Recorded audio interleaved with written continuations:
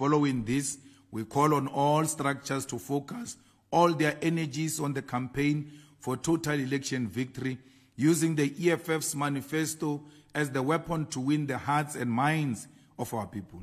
The campaign must continue to be based on umtu emtwini mutu mutu, as every vote counts in the war for economic freedom.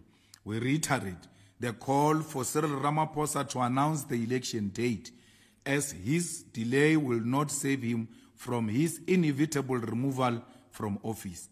Until then, all South Africans must continue to register to vote on the IEC elections website, as the voters' roll remains open until such a time the election date is proclaimed.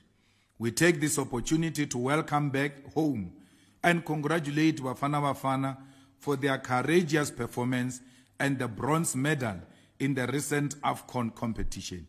We believe that we can build on this progress.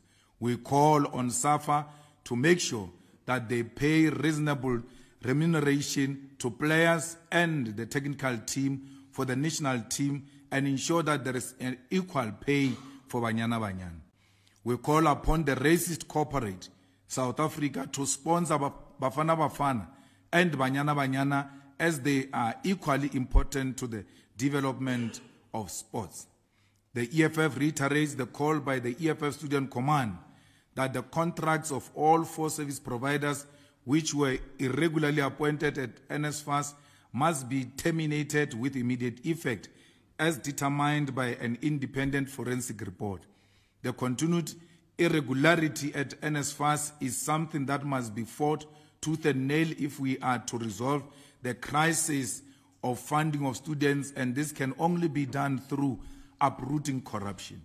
The EFF notes the recent attacks on Palestine, a clear demonstration of defiance by the racist, genocidal apartheid Israel and their murderers Benjamin Netanyahu, and undermining of the International Court of Justice that ordered Israel to stop.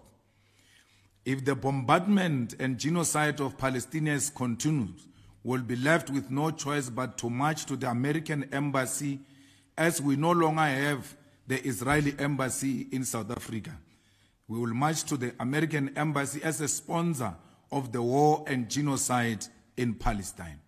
We are proud to announce the return of fighter Siko Qilishe as head of digital communication and stakeholder relations in the President's office. We wish her well in her new responsibilities. I thank you.